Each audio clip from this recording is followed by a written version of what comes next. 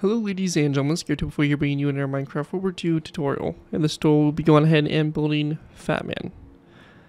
Fatman was the codename for a nuclear bomb that was detonated over the Japanese city of Nagasaki by the United States on August 9th, 1945.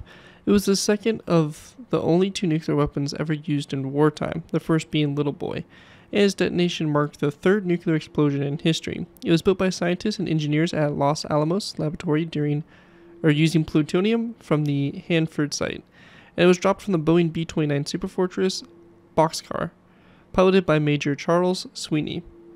The name Fatman refers to the early design of the bomb because it had a wide, round shape. It was also known as the Mark III Fatman, was an implosion-type nuclear weapon with a solid plutonium core. The first of that type to be detonated was the gadget in the Trinity nuclear test less than a month earlier on July 16th at the Alamogordo bombing and gunnery range in New Mexico.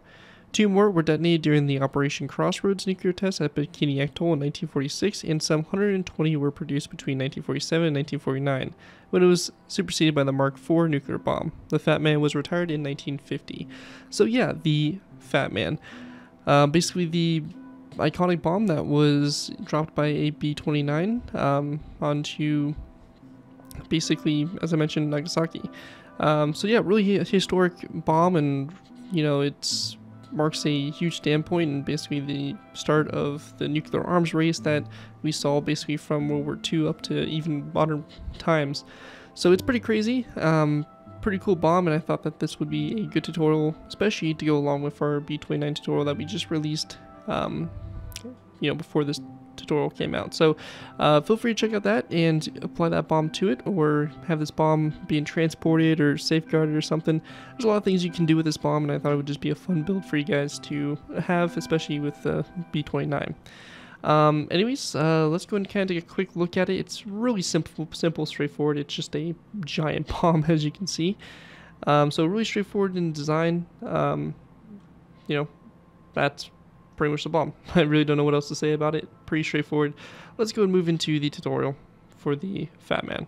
Alright guys, so going ahead and getting started, we're going to go and place down a endstone block like so. We then want to go ahead and go off the endstone block by placing down another brick slab like so. And then the both sides of this endstone block, we're going to place down a endstone slab to both sides with a wither skeleton skull coming off the two slabs. Once we have that finished there, we're going to go ahead and then go back from this by placing down a black concrete block in the center there and another brick upside down stair to both sides. We're going to go and then place down a endstone block like this and a endstone top side to both sides. We're going to go and then place down a endstone upside down stair that goes back from this block, so just like this, and then a skeleton skull coming off the back here of the endstone block like so. To both sides of that skeleton skull, we're going to be going ahead and placing down a endstone wall. So just like that. Going ahead and going up from the skull, we're going to place down a endstone block. And again, skeleton skulls here to both sides of the block. And we also want to go ahead and place down a stone button, come off this block here toward the back. We're going to go ahead and place down another endstone wall on top of those two skeleton skulls.